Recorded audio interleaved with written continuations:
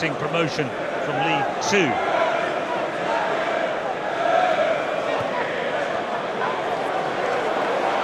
João Felix, a beautiful little dink ball forward, what a goal!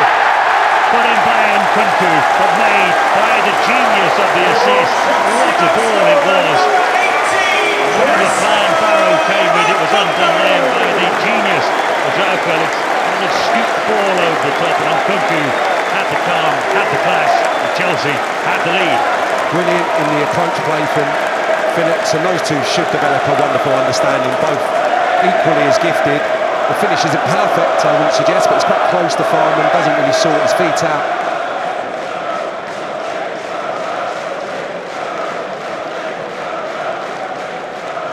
I suppose in the circumstances, a goal this early against an outfit this strong doesn't really change your game plan for Barrow. Hall releases Mudryk. Mudryk first time into the penalty area, well defended by Ben Jackson. Terrific ball in, nice play. Dewsbury Hall, first opportunity he's had to get turned, and he finds his intended target. Nicely weighted pass. Ball short. Gusto. Neto and Gusto puts it into the penalty area. There's cheers from the Barrow supporters. 2,600 have made their very long journey down from Cumbria. Tactically, he's really accustomed to what the new Chelsea manager wants, and that was really evident. The last couple of appearances not exactly gone to plan, so he'll be keen, I think, to fully get the supporters on side. Here's Pedro Neto on the right for Chelsea. Works it onto his left side, of course. He's got Gusto there if he wants to use it. There's an orthodox fullback. He crosses into the penalty area. And what a finish that is. It's Nkunku again. It's proven to be too good for Barrow here. Nkunku with a delightful little flick as the ball went between his legs. He just diverted it past the goalkeeper and into the back of the Barrow net for the second time inside the first 15 minutes. Nkunku, all right, boom, gets to the ball. That's all he can do there. You just need to help it on its way. Little flip, audacious, brilliant. Hat-trick already. It's his fifth of the season. He's won in the Premier League, 2 against Servette in the European playoff. Lovely touch again. Nkunku, Gusto, down right on the edge of the D. Coming out here. Sam Foley, the veteran midfielder. To get through an awful lot of work and stay incredibly switched on. That position that Gusto is occupying, really problematic. Here's João Felix, and it's cracked in, and it's 3. And Chelsea are just too hot to handle for Barrow at the moment. It wasn't a perfect free kick in truth, but it got over the wall, cracked inside the post. Nothing that Farman could do to keep it out. And Chelsea is strolling away with this. Just bent towards the corner, kisses the post, and it hits Farman. It was really unfortunate on the back, and Rose agonisingly for Barrow's sake into the back of the net once more. Anticipating a lot of time being added on at the end of this first 45. Mudryk is away from the challenge here and into the penalty area. Well defended at the near post. Well, again, that's a nice combination at the moment. Dewsbury Hall, really good from Mudryk, his best moment.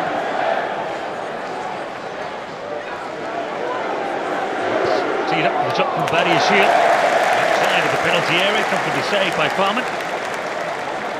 Barrow Shield just looking to bend it to left-hand corner. But as Chelsea's shape changed, because obviously Gusto was playing that sort of hybrid right back, inside right role. Chilwell has come on the left. There's Nkunku onto Mudryk, and he squares it for Neto. And just 2 minutes into the second half, Chelsea extend their advantage. Tactical rejig from Enzo Maresca. There is no respite for Barrow, who've been hit hard again right at the start of the second half. Just cutting through them so easily, and every pass is immaculate here, really, when they have the space to to break, mount an attack, just putting it on the plate for Neto. The opposite wide man, he's not going to miss that on his right boot, just steers it into the net. Farman can't do anything. Similar tactics, just a tilt from right to left, and he goes on the outside of Eccleston. And the header down comes to Dewsbury Hall, and it's a super save by Paul Farman. He's creeping inside that far post. It's not the finest of connections, but the direction is good. It's going to find the far corner. And Farman, it's a vital fingertip to it.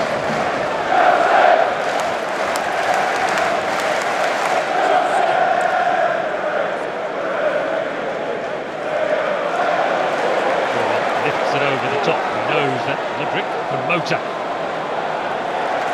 Touch enough to set to corner.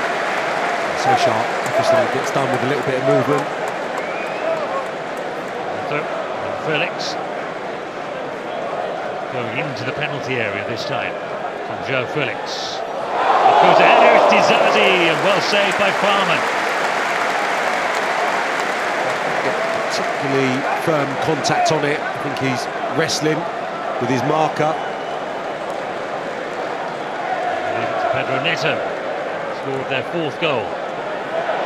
Whipped in again, and there's half a chance there for Dizazi. The first effort was from Nkunku.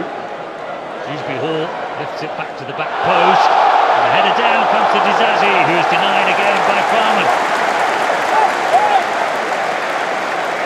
Farman's proximity to Dizazi is really close, so no way beyond him.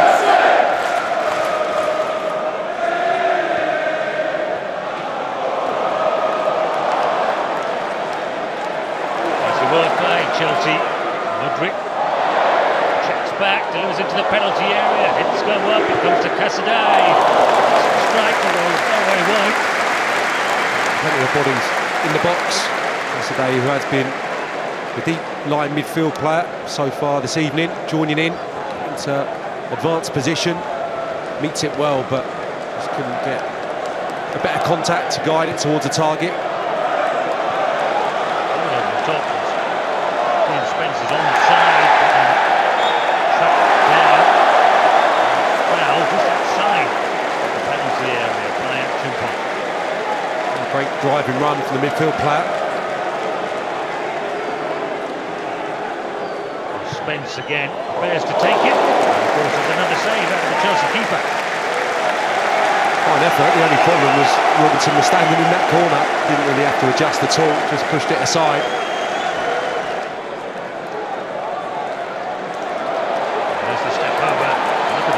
Go on from Mudryk, and he pulls it back to towards the edge of the penalty area, well defended by Foley. Acceleration from almost a standing start is breathtaking from Mudryk. Goalkeeper takes a chance, he takes a gamble, and it is a hat-trick for Christopher Nkunku. A moment to begin for Paul Farman. He decides to play from the back, and he didn't know what he was going to do with the ball. He was dispossessed. He was punished, and Chelsea had 5. Brilliant from Nkunku. I think he just read Farman's intentions there. He was so sharp. There was a nick the ball, then he had a multitude of options. Plenty of players in support. Rolled back to him by Campbell. He just doesn't expect that intensity to come from Chelsea's main man. There they go, and Chelsea never set off an upset.